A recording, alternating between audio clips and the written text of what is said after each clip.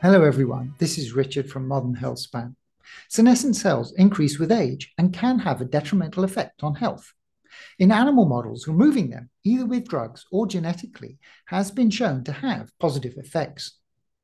There are senolytics such as quercetin and fisetin, but can we do anything to minimize the buildup of senescent cells through lifestyle?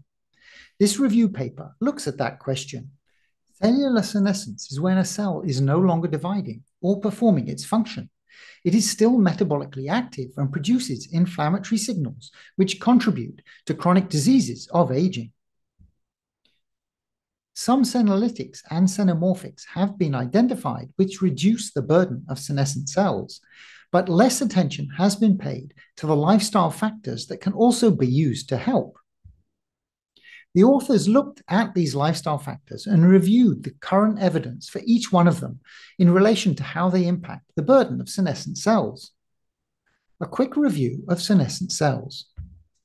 Senescent cells are cells which have reached cell cycle arrest, which means they are no longer dividing. They also no longer perform their primary function. There are cells such as neurons which also do not divide, but still function correctly, so these are not senescent. Senescent cells come in different forms, but commonly they will secrete a cocktail of inflammatory and pro-growth chemicals called senescence-associated secretory phenotype, or SASP.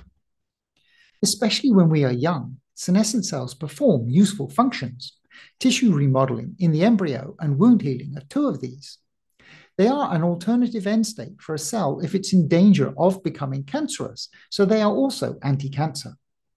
When our immune system is working correctly, the SASP factors attract white blood cells to come and remove the senescent cells.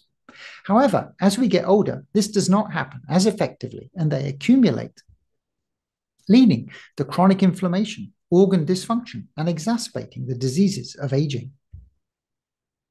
Cells become senescent because of various stresses such as DNA damage, excessive oxidative stress, and inflammation. In turn, these can be driven by obesity, smoking, excessive alcohol, and high blood sugar, among other factors. Let's look at specific factors, starting with exercise. The relationship between exercise and senescence is not straightforward. In animal models, there is some evidence that senescent cells are involved in rebuilding muscle after exercise, and that excessive high-intensity exercise can cause higher senescence, in this case in the hippocampus of rats. However, in general, exercise seems to reduce senescent cells, and as we will see in the studies, the exercise appears to be quite extensive. These data are from human studies where the young are sedentary adults aged between 24, and SED are sedentary individuals aged around 44 and above, and EX are master athletes age-matched with the sedentary group who ran between 30 and 90 miles a week, so a significant amount. P16 is a marker of senescence, and it was significantly lower in the gut of the exercising cohort, as was interleukin-6, a marker of inflammation and a common component of SASP, showing a reduced senescent burden. Another study had similar results, this time in vascular endothelial cells, the cells lining the inside of your veins and arteries. Again, they divided the groups into young sedentary, and old exercised, with the older group being around 60. The exercise was aerobic and for 5 or more days per week for 45 minutes a session. So again, quite extensive. P53, P21, and P16 are all markers of senescence and were 68, 32, and 71% lower, respectively, in the older exercise cohort compared to the older sedentary cohort. Turning to diet, both chronically high glucose and glucose spikes in the blood have been shown to cause senescence. This comes from one study on cultured human endothelial cells. NG is normal glucose of 5 millimolar. HG is constant high glucose at 22 millimolar. And NHG is intermittent, changing between 5 and 22 millimolar. We can see that high blood sugar increases senescent markers by about 50%. However, the intermittent had the biggest impact on senescence at about 150% increase. So even if blood sugar is normal, after-meal spikes can still be a concern. There are a couple of studies on calorie restriction and intermittent feeding in humans. The first, on approximately 15% CR, saw a significant reduction in P16 and interleukin-6 for adults with an average age of 62. The results for intermittent fasting were less clear. The trial lasted 30 days and involved 17 to 19 hours of fasting a day, and the subjects were young males. P16, P21 tended lower but did not reach significance in the 30 days. P53 increased but then came back to baseline. So not clear that this is effective for reducing senescent cells. They did not quote any human trials on high-fat diets. In mice, a high-fat diet is specifically used to make mice obese and does increase senescent cells. Whether this was because of the obesity or the diet is not clear. And whether this can be applied to a ketogenic diet is also not clear to me either. The effects of protein are complicated. High protein helps build muscle and reduce inflammation after exercise. However, in mouse models, lower protein extends lifespan. So this looks like a trade-off.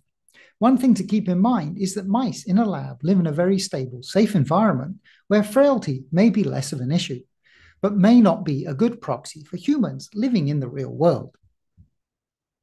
High protein in younger people was associated with higher mortality. However, this was reversed for people over 65. A high protein diet did cause an increase in senescent cells in mice livers. Polyphenols such as quercetin and fisetin have been shown to reduce senescent cells. I will not cover them as supplements in this video, but diets high in polyphenols and monounsaturated fatty acids have reduced inflammation, reactive oxygen species, and apoptosis. This trial was a crossover randomized trial for 4 weeks comparing Mediterranean diet to a saturated fatty acid diet and a low-fat, high-carb diet, CHO-ALA. The graphs came from culturing cells in the serum from the participants, so a little indirect. But we can see that in each case, the Mediterranean diet had the best outcome. And finally, sleep. There has not been much published on sleep deprivation and senescence, but there are a couple of studies.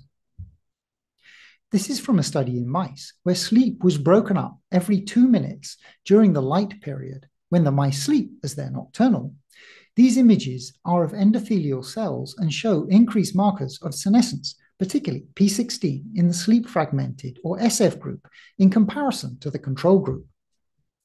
And this was in older adults aged over 61 who had 1 night of partial sleep deprivation, where they were only allowed to sleep between 3 a.m. and 7 a.m. Even this 1 night showed a significant increase in SASP gene expression, though having a good night's sleep the next night brought them almost back to baseline. For this, the authors used a composite score based on the expression of the 9 genes.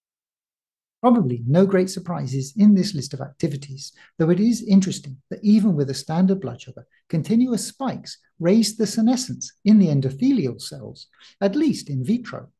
And of course, the importance of getting a good night's sleep.